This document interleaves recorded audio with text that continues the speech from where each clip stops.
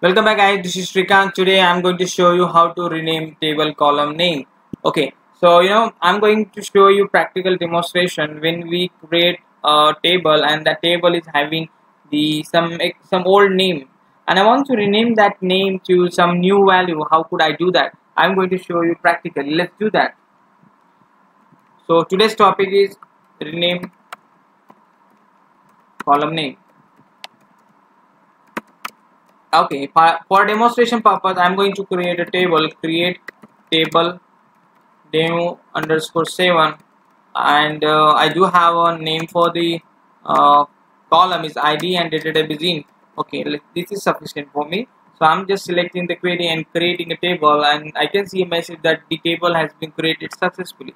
Now my requirement is I want to rename the ID to another name. You know what I want? When I create system, when I design system, I thought the column name for the demo underscore 7 should be ID.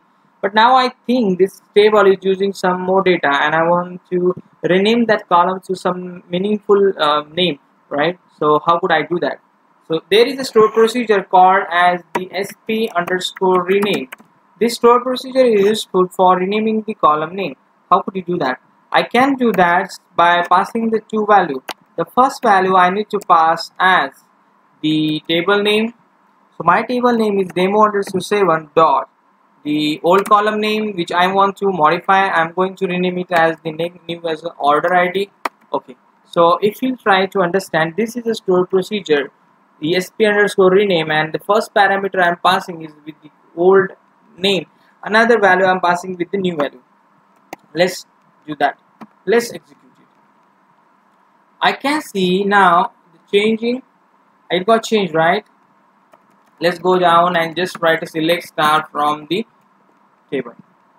Now you can see here demo underscore 7. See, order has ID has been changed.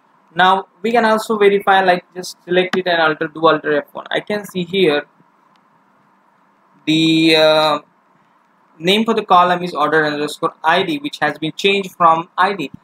So this is the way and this is the technique that how can rename the column name for the table. Hope you guys enjoyed our videos and thanks for watching. If you guys really like our video, please don't forget to share and subscribe. If you also like, you can also comment over the comment section. That will motivate us and that will let us know that you are watching our video and it will help you. And thanks for watching.